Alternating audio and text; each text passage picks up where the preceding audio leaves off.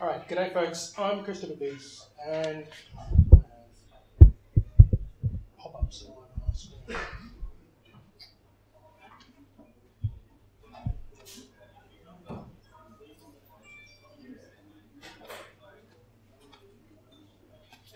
Okay, and I've been involved with embedded systems since my first professional job about 20 years ago, and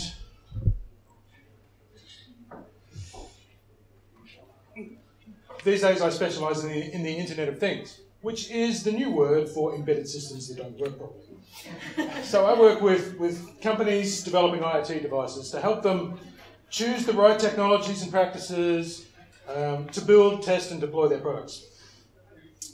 I've also worked in banking security. Then I spent 6 years trying to prevent the school children of New South Wales from accessing pornography. And then I moved into the more sedate world of internet gambling. So I've learned a thing or two along the way about risks. And today I want to tell you about how to defend yourself from your dishwasher. It's been said that IoT devices are kind of like vampires. Once you invite them into your home, you have no power over them. You don't know what threats they bring in. You have no easy way of examining or updating the software that's on them.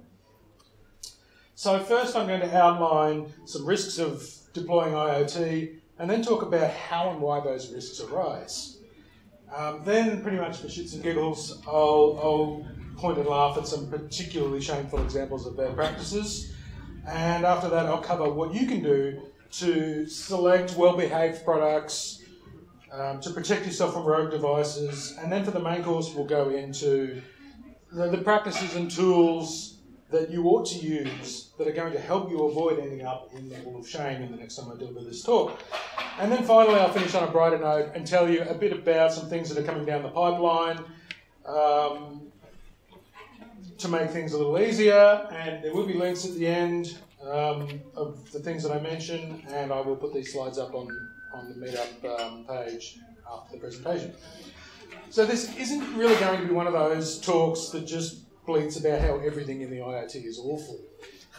Unfortunately, everything is awful, but in my opinion, none of this is really intrinsic to IoT. The problems, I happen to think that the current situation in IoT is a bit like the American Wild West. It's a brief moment in history where innovation and growth is really running ahead of the law and common sense. But what is different about IoT is the collection of risks arising from some of these bad practices. So first, I want to examine what are those risks and how we can avoid them. Late last year, one of those risks... I've lost control of my...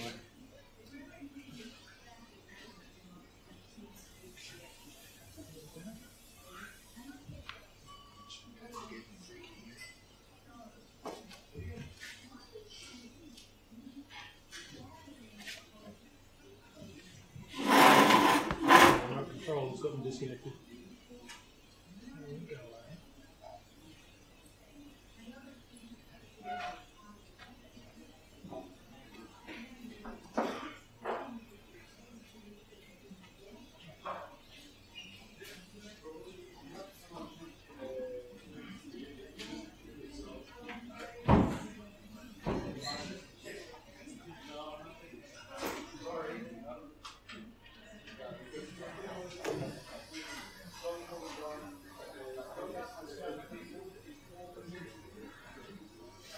Okay, once more with synchronized. Sorry about that.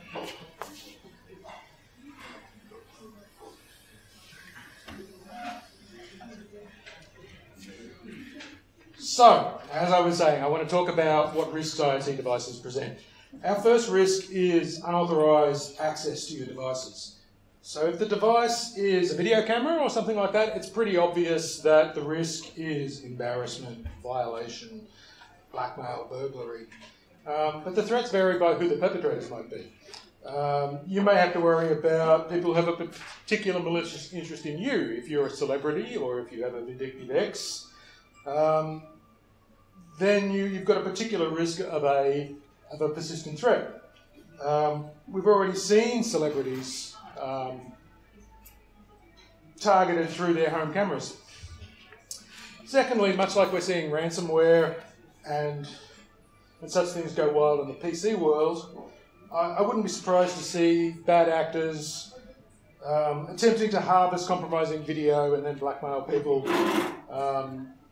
Besides Donald Trump.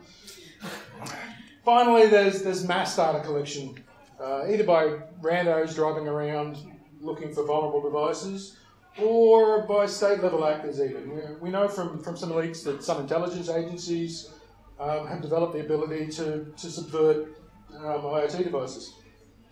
So earlier this year, Amazon launched a version of their Echo device, which has a camera that can actually tell you, does your bum look big in this? Their stated application for this device is to put one in your bedroom and have it check out your outfits. I'm not super keen on that idea. I'm not sure that putting a camera in everybody's bedroom is a great idea. So our next risk is unauthorized control of your devices. A proof of concept was done recently where a bunch of guys flew a quadcopter around a neighbourhood and took over all the smart light bulbs, and they were able to turn people's lights off just by flying past their house. And you can bet that someone's working on the same trick for your front door. Vandalism is an issue too. I don't want to see someone work out how to wreck every garage door in the city or switch off every pacemaker in the room. A couple of years ago, the electric authority in Puerto Rico was said to be losing $400 million a year because an insider leaked information on how to bypass all the tamper-resistant controls on the electricity meters by shining infrared light through the plastic casing. Now, you might like free electricity, or maybe somebody will reprogram petrol pumps to give free petrol, or supermarket checkouts to give free groceries. But you probably wouldn't like it if somebody made all the traffic lights go green all at once, or shut off all the electricity meters during a blizzard. And the risk we saw happen last year was mass takeover of devices. In that case, we had hundreds of thousands of internet-connected security cameras infected by a worm named Mirai. And what this did was it used them to perpetrate a denial of service attack against services like Twitter and Facebook and shut down much of the internet for an afternoon. Another incident last Thanksgiving weekend in the United States, the San Francisco train system was shut down, and the rumour is there that they actually had to pay up to have the ransomware removed. Now, just last month we had an incident where hospitals, railways, police cameras and other critical infrastructure was affected by some malware that looks like it was an actual act of war disguised as ransomware. This time there was no getting your data back. Although it appeared to be ransomware, it turned out that once your files were gone, they were really gone. So what if your car wouldn't start, if your TV showed banner ads that you couldn't get rid of, if your lights started strobing on and off and kept doing it until you paid a ransom? And of course there's just plain old network intrusion. Most networks are set up to detect attacks from the outside. They're not particularly good about dealing with when you bring a threat into the building. There was a report that was published last week that tells the story of a United States casino that was compromised via their fish tank, an actual phishing attack. Attackers got into this IoT-enabled smart fish tank. They used that to get onto the casino network, and then they set up an outbound connection that tunneled certain critical data out to a site in Finland. And the issue here is that most of our firewalls are set up to handle outside threats. They're not very good at dealing with restricting outbound traffic. And even if they attempt to do that, there is just so many ways to leak information out of a network. So, it's a case that the monsters are inside the room already. An IoT device is If they rely on cloud services, then again you've got the risk that those services become compromised. And I'll give a pretty scary example of that in a moment. So at this point, you might just want to bury your head in the sand. Maybe you want to round up all the devices in your home or office and bury them in the sand. You've really got every right to be somewhat despondent. Many of the devices that are out there are finicky to install, they're poorly tested, they've got low quality user interfaces, no provision for updates. It's almost like we need Devops. This state of affairs is really due to bad practices, and so that's what I want to talk a little bit about next. The majority of the security issues that I and others find are caused by people who just should have known better. I'm talking about mistakes that professionals shouldn't be making. Things like insecure communications, notionally secure protocols that aren't being used right, relying on security by obscurity, failing to sanitize data. And then there's problems that are due to laziness. Leaving debug passwords as active in production hardware, hard-coding default passwords that can't be changed, using quick and dirty web servers that are vulnerable to command injections. That Milo worm had access to about 500,000 devices with just a list of 60 default passwords in common equipment. And I've got some cameras myself that run a telnet server for administration access. I don't know the password. The vendor couldn't tell me the password. There's no way to turn it off. So I don't feel safe using that kind of device on my network. And I moved on to the NBN last week and I had the same problem. The router that the ISP sent me has a telnet server in it. I don't know the password. They're going to tell me the password. If somebody found out how to generate those passwords, then I've really got no defense against them. Another thing I want to touch on is usability. There was a conference earlier in the year where one of the keynotes said that we as geeks owe it to our less technical friends to design user interfaces and systems that they can understand and use. It shouldn't take a 4-year degree to operate a toaster. Vendors shouldn't presume that you have to be a system administrator just to manage household devices or simple office devices. We, as technical people, need to build products that our less technical friends can use without blowing themselves up. It's a fair trade, I think. We geeks make the world a better place, and our more grounded friends remind us to eat. But I do want to point out that most of these failures are not an intrinsic characteristic of IoT. We had the same problem in the 80s with early with mainframes. We had the same problem in the 90s with early Windows PCs on the internet. We had it again in the noughties with mobile phones. We had it just recently with cloud services. The common culprit here is you. Well, probably not you, because you're here learning how not to do this, but the enemy is us. The security on some of these devices is just criminally bad. I wonder at times, late at night, whether some of it is actually deliberately bad. We know that intelligence agencies plant moles to try and hamstring devices, but in the end it doesn't really matter whether it's accidental or deliberate.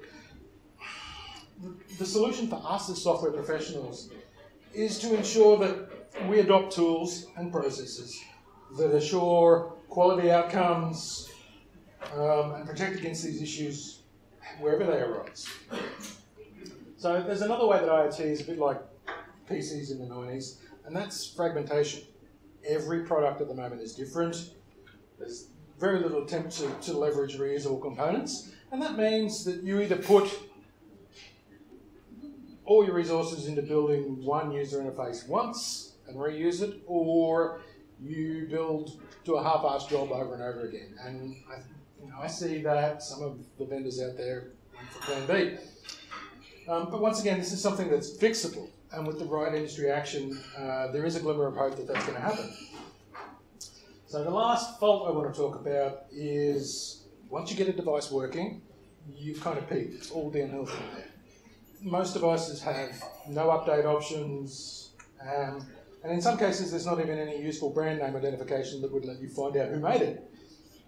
So if there's a bug, you probably won't know. If you do know, then there's probably no patch, and if you complain, there's probably no one who cares. So we get mad when devices like computers and phones stop getting OS updates. After a couple of years maybe. Imagine having to replace your oven or your dishwasher because it's 2 years old and there's no more software updates. I don't think that would go down very well. So this means that the support horizon for consumer products really has to be significantly extended, and that's going to be a burden on manufacturers, undoubtedly. What they're going to need are the ability to roll out fixes for old products quickly and promptly and deploy them out to the field with minimal fuss. Sounds like they need Devops. So now I want to look into the underlying reasons why this mess arises. For a start, every barrel has a bottom. Other markets have got rubbish products too. I keep saying this a lot, but IoT is getting bad press due to awful quality, but most of the causes aren't really particular to embedded systems. What I'm seeing is an education problem. One of the issues with IoT that is a natural consequence of the environment is that the lower cost of the products and the short product cycles reduce the scope to have the good design. And secondly, since we're still in an immature industry, things are moving fast, and the tools that are in the field are entirely appropriate for some of the new applications. So I think the sector will mature in time, and a big part of that is evolving the tool set that can provide a solid foundation for security and interoperability, while better addressing the market constraints of cost and time to market. So it's almost like we need Devops. So I said before that fragmentation is a pain. We've got to get past everybody inventing their own wheel. Big incumbents have been particularly bad at this, and I wouldn't really be surprised if some of those big historical players fade away from competition from more agile upstarts. When you're paying 10 times as much for a big name brand and you get the same awful security and awful user interface as a brown box import, then there's no real incentive to go with the big manufacturers. So I probably don't need to tell you people that security is fundamentally hard. But some of the people working in IoT, I think, don't really understand how hard. A lot of the flaws arise from developers who think, why would anybody bother to attack a dishwasher? But that's really the wrong question. There's enough script kiddies and organised crime gangs and rogue intelligence agencies out there, and it's easy enough to scan for devices. You can't rely on obscurity to protect you. There's 7 billion people on the planet, and it only takes one of them to take it into their head to write a piece of malware, and it can spread worldwide. It used to be said that an unpatched Windows PC on the internet would be hacked within 4 minutes. An IoT researcher named Rob Graham did the same experiment with an IoT camera a few months ago, and he found 70 seconds was the time that he was seeing. And last month, this wiper malware that originated in the Ukraine had spread worldwide within a few hours. So to follow on from that, a huge proportion of IoT vulnerabilities are really about using the wrong tool for the job, or from shipping software that doesn't need to be on the device. It's common to just install a complete Linux distribution on a device and ship it without bothering to remove unnecessary parts. And this leads to vulnerabilities that could have been avoided. It kind of sounds like we need Devops. So this is an area where there are some promising solutions. And what these things do is they take the hard work out of securing your devices for you. And finally, there's almost no incentive to do better. If your IoT device gets turned into a botnet zombie, you probably don't even notice. It doesn't have a user interface. You probably don't even notice it slows down. So if the buyer doesn't care, there's not a lot of pressure on the vendor to care. Okay, so let's take a break from the doom and gloom to do a bit of pointing and laughing. First I want to tell you about the Mirai botnet. So Mirai was a worm that came to fame around last October, and as I said, it uses a list of about 60 known passwords to attack low-end video cameras and security equipment. And it took some major social media platforms offline for most of the day. And the root cause here is really that devices that ask the firewall to open up ports to the outside internet while having fairly fundamental security vulnerabilities. So since October, we've had a couple of evolutions of this worm. We've had one which actually tries to inoculate systems against the bug.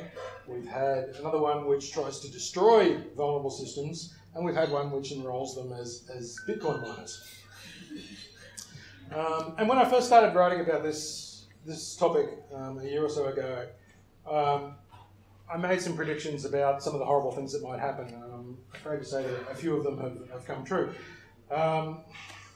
You might think that the lesson of the Mirai debacle is to stick to name brands, but in just the last 6 months, we've had similarly embarrassing security incidents from Sony, Samsung, Siemens, Hyundai, Netgear, D-Link, and more.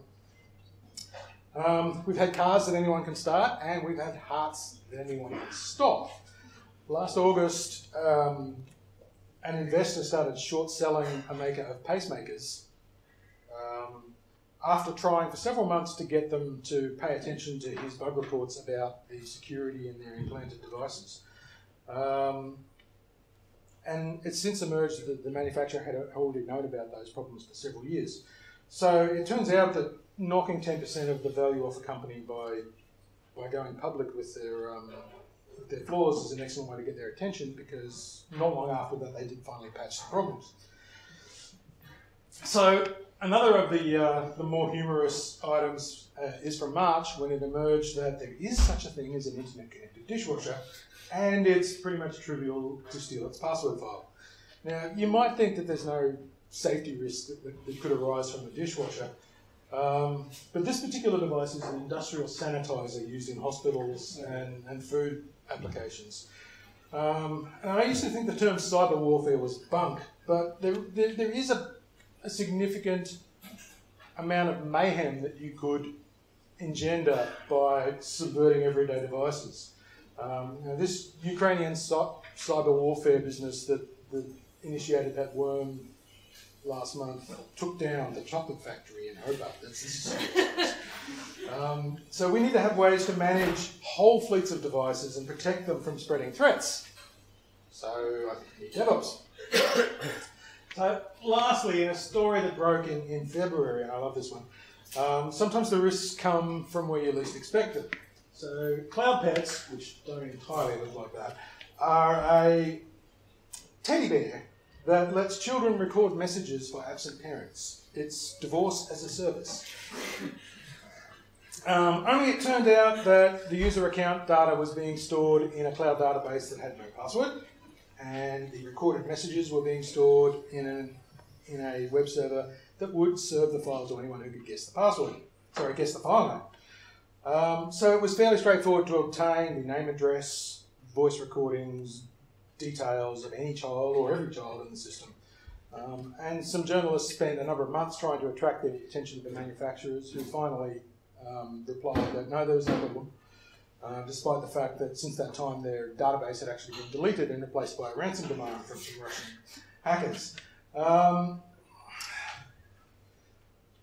So, end of interlude. I now want to give you some constructive advice if you're bringing IoT into your network, and later on if you're building it. I've gone into detail in the past on how to select and buy devices sensibly. I'm going to gloss over that tonight because I hope that you guys are technical enough to understand. But essentially it comes down to vote with your wallet. If stuff looks awful, if it's hard to use, if it's obviously insecure, send it back. Send the manufacturers a message. And you can use compatibility as an acid test. If it works with a major framework like the ones from Apple or Google, if it supports open protocols, then that's a good sign that it's well constructed. If it's been tweeted about by somebody like Matthew Garrett, then it's a really bad sign. On gadget sites, you can't really trust the reviews because a lot of the gadget sites are incentivizing people with loyalty points to give reviews. So the good reviews are kind of worthless. The bad reviews you can probably believe because there's no real incentive to give bad reviews. So supposing you have found something that you can pay money for without wanting to cry, let's talk about how to deploy it safely. First of all, you should put your IoT devices on a separate network. Don't put your fish tank on the same network as your file servers or your banking records or whatever. So if you're using enterprise routing gear, then it's easy enough to set up a separate Wi-Fi network. If you've got consumer grade gear, then perhaps you can replace it with one of the open source firmwares. And if you're stuck with stock consumer firmware, then a lot of routers these days have guest networks. So you could set up the guest network, put all your IoT stuff on that, and then it's outside your firewall. So if it does go rogue on you, it's not going to be causing problems for you. It could still be causing problems for the rest of the internet. In that case, one of the things you can do is turn off universal plug and play. You don't want devices to be able to override the firewall. And if you can't set up a whole separate network, then perhaps give your devices a fixed IP in your range and then block that fixed IP range at the firewall. Next, think about what could happen if your devices go rogue. So every device probably only needs to talk to one or two things. So if you can work out what that is, then you can whitelist the device only to be able to access that. Secondly, you could use traffic shaping to say, okay, this device only needs to talk to a management server, so limit it to a fairly low data rate. And once again, if you've got a consumer grade router, you can probably use the child protection features in it to apply those rules. So in the event that a device does go rogue, you want to be able to find it. So make sure you've got a record of which device is which. I've got something like 50 Wi-Fi devices in my house at the moment, so tracking down the one that's causing trouble becomes exponentially more difficult the more you get at these things. There is a nice mobile app that I like called Fing, which essentially scans your network and tells you what everything is. And they've just this week shipped a little hardware widget which is aimed at consumers that you plop it down on your network, plug it into your router, and it scans your network and tells you every time there's a new device or if there's a traffic spike or if there's suspicious looking traffic. So it's an IDS of a kind that is aimed at consumers who don't know what an IDS is. So this kind of stuff I think we'll start seeing a fair bit more of. So once you've installed some devices, you want to keep an eye on them. You want to check your traffic stats. You want to look for anything hinky. And we are starting to see some promising tools in this space. Once again, it's almost like we need Devops. So, once again, if you selected the right device, then hopefully you're not locked into whatever low quality cloud services come with the device. There's an open source project that I quite like called HomeKit, which lets you take incompatible devices or walled garden devices and patch them into Apple's IoT ecosystem so that you no longer have to use 15 different iPhone apps to control your house or your office. You can do it all through the one. Similarly, if you're using Amazon's Alexa frameworks, there's open source software you can get for that, which lets you patch in things which wouldn't normally work with it. And if you're doing security cameras and that kind of thing, then there's a couple of open source products. There's one called Motion. There's one called ZoneMinder, which again let you firewall off these devices and control them with a local hub. So I want to change tack now and give you some advice for developing IoT devices. And basically it's get someone else to do the hard part for you. And really let complexity emerge from the simplest possible behaviours. I like to think of the internet as the fifth computing revolution. We had the first mainframes, one computer per company. The desktop revolution brought it to one per person. Mobile revolution got us to maybe between 2 and 5 devices per person. Cloud computing came along and we started to lose count. And I think that with IoT, we'll be seeing computers outnumbering people by 100 or 1,000 times. So the practices that we have been using for management, deployment, monitoring of these devices just aren't going to scale. Even if we retrain every imminently redundant Uber driver as a society, we still don't have the manpower. It's almost like we need Devops. So if you're developing for the Internet of Things, you need to recognise that an IoT device is a little bit different than a PC. The goal of IoT is to make computing invisible and ubiquitous. And so the consequence of that is the devices have to be resilient, self-reliant, and self-healing. There isn't a human operator around to notice if there's a problem. So you should limit what software you put on the devices. Aim to have complexity come from cooperation rather than building everything into one device. Lots of drones, a handful of queens. It's entirely feasible and ridiculously cheap just to put Debian Linux on a box and bolt it to the wall, but don't. Don't ship any software with your device that it doesn't need. Developer backdoors are going to be found. But minimal environments, they're inconvenient to developers. So you need to use your deployment architecture to route around lazy developers. That means automate building of a production firmware that has only what it needs and a development version that has all the debugging tools. And then if you need to debug, you can deploy a development version out to a device. So it turns out that some of the tools you would use to do this are just the same ones that we all use in our data centers. Application containment means that if you do get compromised, you can limit the damage. And combined with a minimalist host operating system and network containment, you've got defense in depth. This little, where did I put it? So small I've lost it. This little box here costs, I think, $7 US. And it's got a quad-core processor, half a gig of RAM, it runs Docker just fine.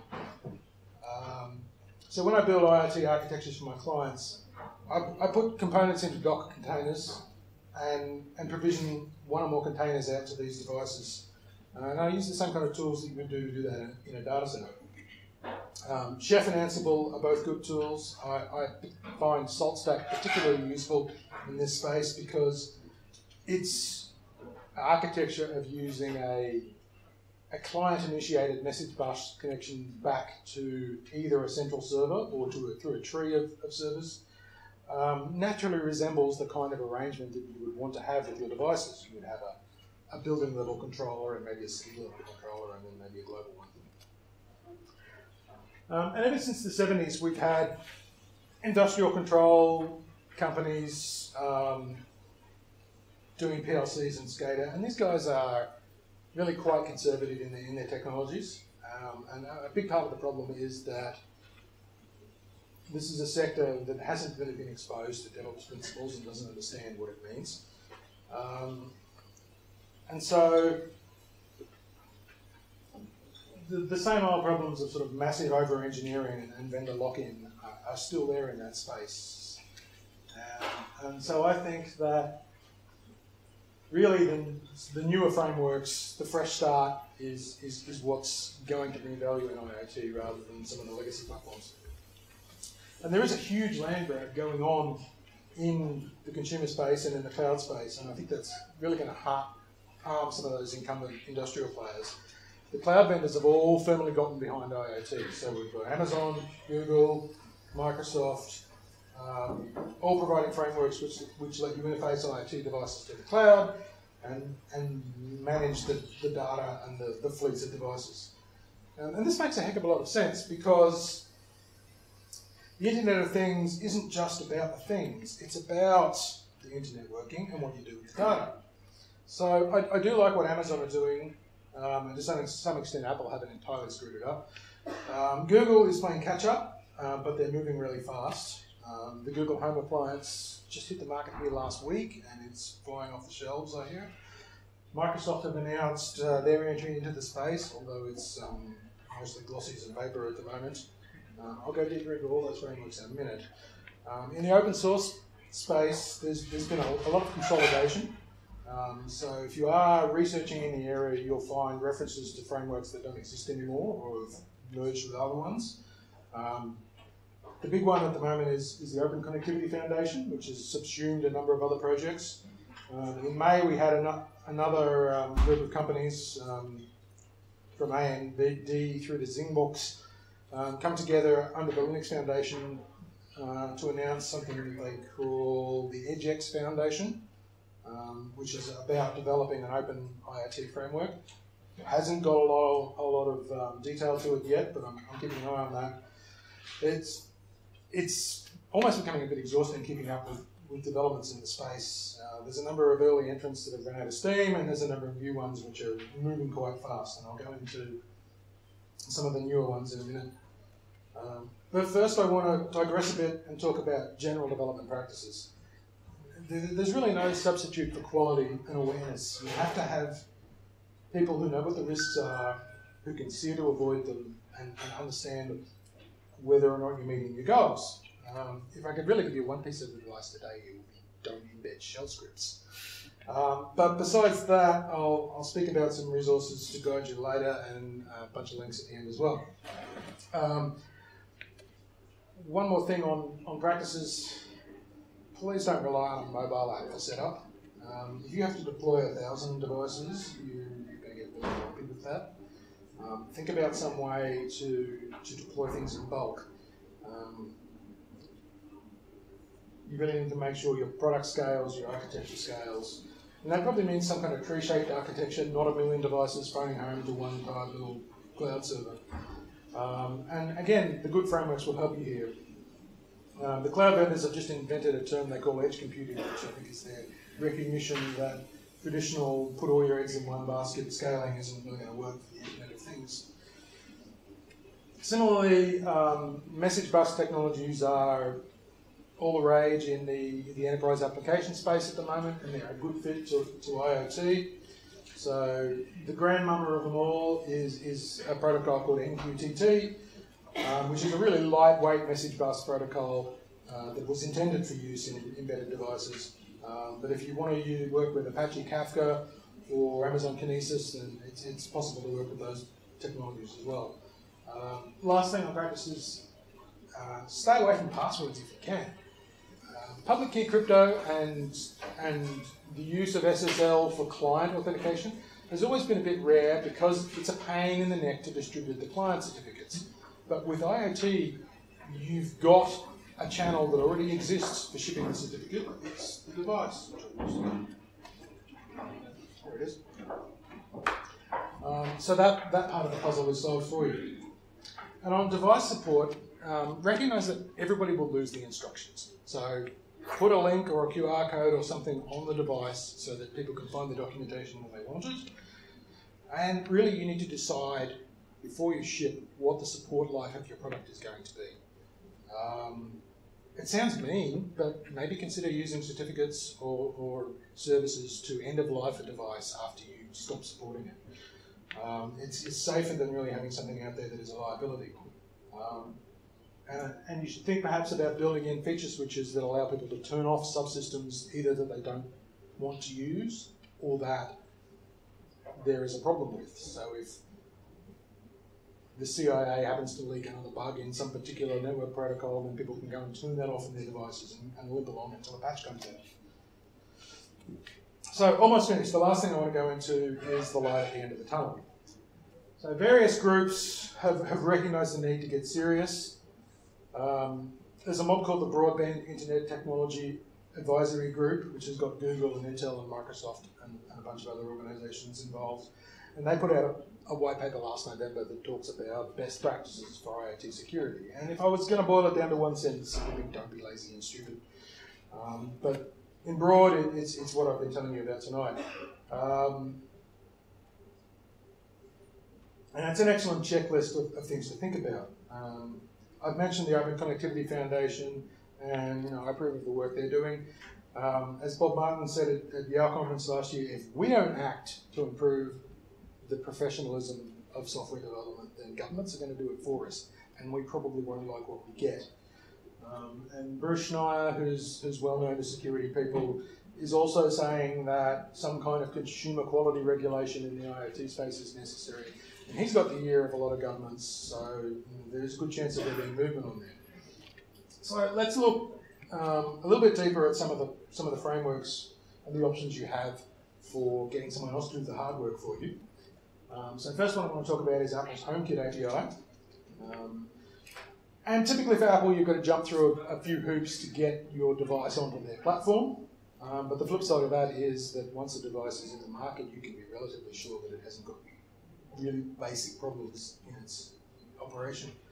And Apple does the right thing by not putting too much intelligence in every device. They have a home hub which can compose behaviors of simple devices. So if you have a sensor and you have a light or a fan or air conditioning, then you can say, when this sensor sees this thing happen, do that thing over there. And so complexity emerges from simple behaviors.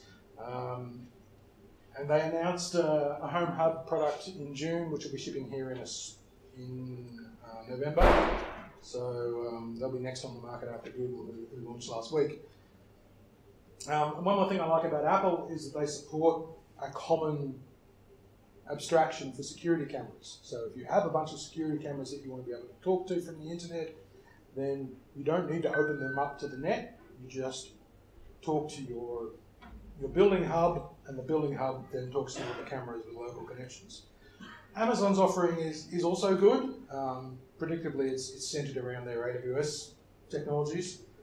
It's built on top of MQTT, and it adds a thing that they call a shadow document, which is a mechanism for storing the configuration when the device is offline. So it's an excellent technology for when you're maybe not connected to the internet all the time. There's no curation of devices with Amazon's, so that means it's less of a hassle to get onto the platform. But the drawback is that you can't actually buy their hardware here yet. And there isn't a date announced for when you will be able to. I have a suspicion that they're struggling with their accents or something. But on the other hand, you don't need a hub. Your devices can talk straight to the cloud, or you can run the hub software on a small embedded computer like a Raspberry Pi. And they've just announced a technology called Greengrass, which lets you push software components out to field devices. It's not Docker, but it's a similar kind of thing. I've been really impressed by the attention to security in their platform as well. Big news recently is Google has announced their Android Things toolkit. It's got limited support for devices at the moment, but given that they just launched their building hub technology here in Australia, I expect to see that ecosystem expanding quite rapidly. And Microsoft has announced a thing they call Azure IoT Hub. They claim that it's going to be cross-platform, but at the moment it's largely glossies and vapor, so I can't see how well it works. Open Connectivity Foundation, they're the big player in open source. They published a set of device profiles that build on top of the universal plug-and-play technologies, which they've taken over stewardship of. And that allows IoT developers to have a common language for discovering and interacting between devices. So they have a reference toolkit called IoTivity. It has bindings in C and C++ and Java. They're not really the languages I would recommend using in IoT because I think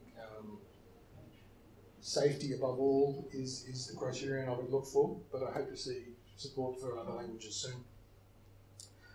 And when I spoke last year at Yeah Connected, I talked about a framework that I was working on for smaller processors. So this is an IoT processor that can be had for as little as $2.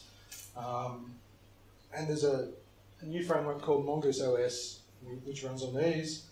And these guys have really got it figured out.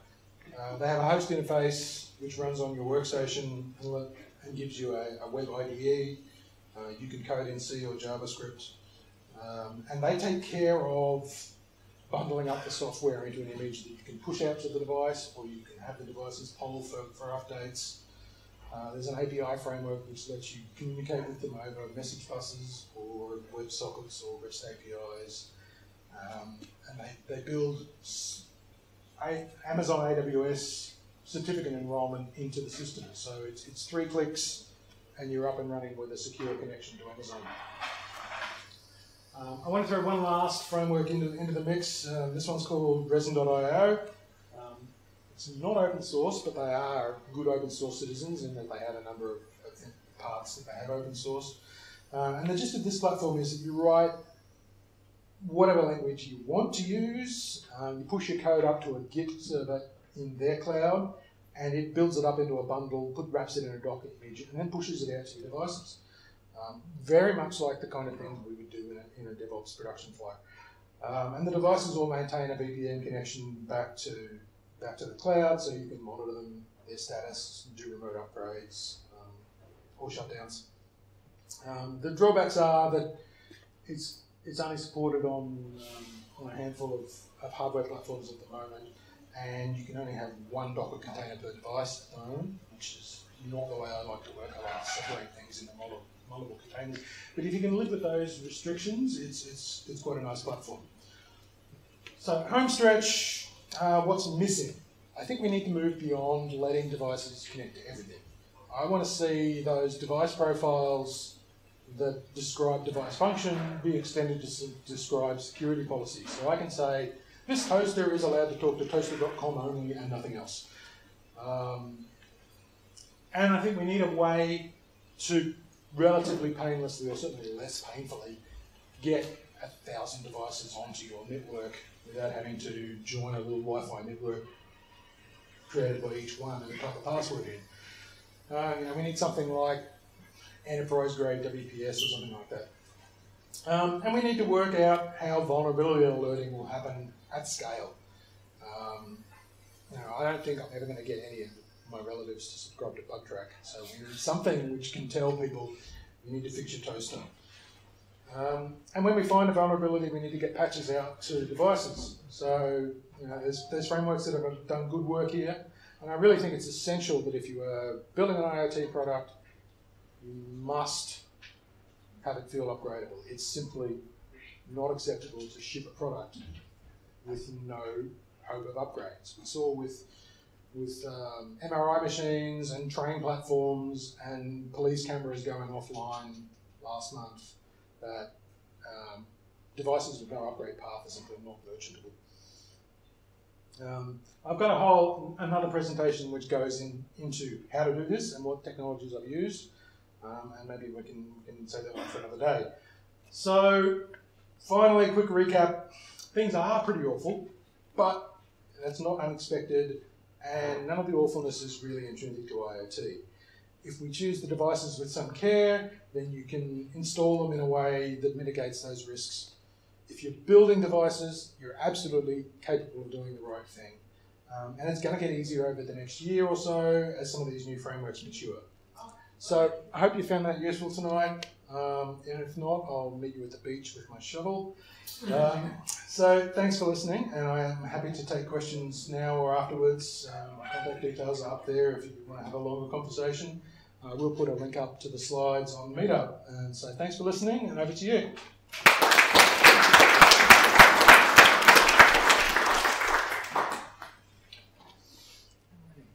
Who's got a question for Christopher? Chris. I've got a Google Home Kit. What do I need to worry about? You need to worry about The Google Home thing that's listening all the time. I'd be, listening all the time is one thing. Yeah.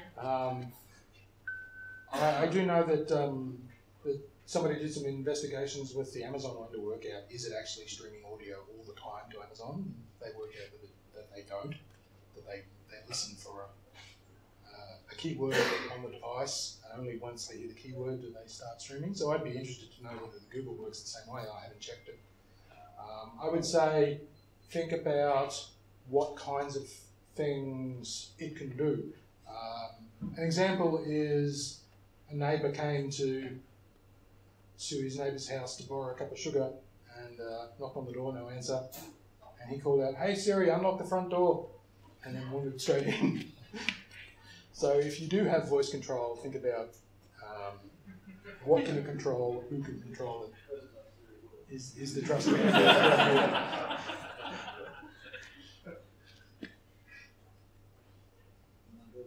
Yes? If I were to replace all of the microwaves in my office with IoT microwaves and the light bulbs with Wi-Fi light bulbs and Yes. an Echo Dot on every desk, what tools should I be looking at to orchestrate or manage all of these thousands of devices that are suddenly going to flood my office network? Is there a tool to manage all of this? Yes. I've been using SaltStack, which is one of the data center orchestration tools. So it gives me the ability to send a command out to multiple devices or sets of devices or all the devices that happen to fulfill a particular role. I feed all the data back using Elasticsearch to a data lake where I can then visualize. So I set up a dashboard which shows me the devices. One of the companies I work for is a startup that builds safety systems for nursing homes, hospitals, those kinds of places. And so they have sensors, one per room, so potentially thousands of them, and all that data comes back to a dashboard which gives them an overview of what's going on. You might not think an IoT microwave is a very useful thing, but I found in my last full-time job that I would often wander into the break room, put some food in the microwave or the toaster, get stuck into a conversation, and then wander back, come back an hour later to find cold toast or cold noodles. So what I did was I made a toaster which sends me a Slack message when the toast pops up, so I can pop it down and wander off. It would be useful to know when the microwaves are already occupied, so I don't have to spend time going to the kitchen to find that there's no microwaves. Yes? There was an interesting story recently about somebody's pacemaker card which was admitted into evidence trial. I heard about that, yes. Yeah, so I was just wondering, I mean, given what you talked about tonight, it seems like a million streams of data. Uh-huh.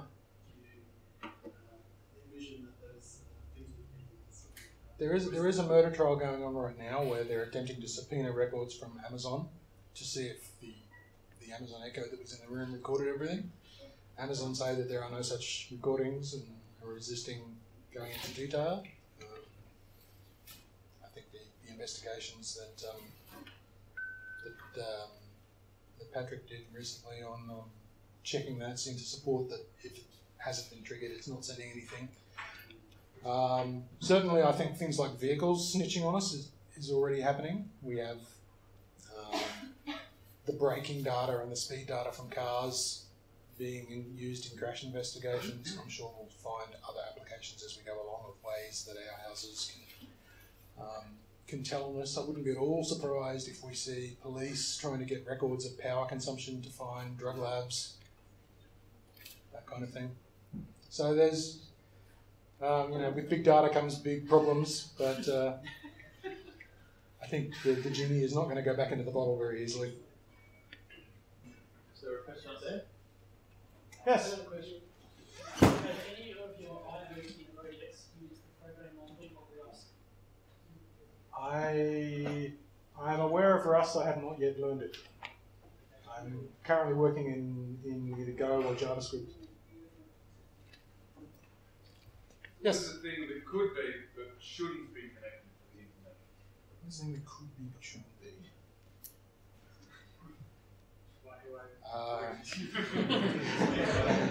ICBMs. And we had the Iranian uranium refinery sabotaged by the current theory is the Israelis caused the centrifuges to go berserk and wreck themselves. They weren't connected to the internet, though, were they? That was air game. Well, that's the thing. A lot of people say, "Oh, I don't need to worry about security because this thing's never going to be connected to the internet." All those MRI machines that went down a couple of weeks ago, the police security, speed cameras that went down here in Victoria, I suspect that people thought they were never going to be connected to the internet. Air gaps are a myth. everything will either get connected to the internet sooner or later on purpose or by accident, or the data will get through anyhow. You'll have plain old sneaker net. You'll have people figuring out ways to get connections. Either somebody brings a mobile phone and plugs it into their computer. Everything is connected. If you just presume that everything is connected, even when you think that you won't ever connect it, that's the right mindset to have. Any further questions? Kind of goes against the element of we have CCTV here, so I'm with a closed circuit. I'm not sure I understand what the question is. More of a question, more of a statement. Yeah, but those systems that you think are just a wire going from here to here and they don't connect to anything else, sooner or later they will. All right, I think that's it. Please join me in thanking Christopher.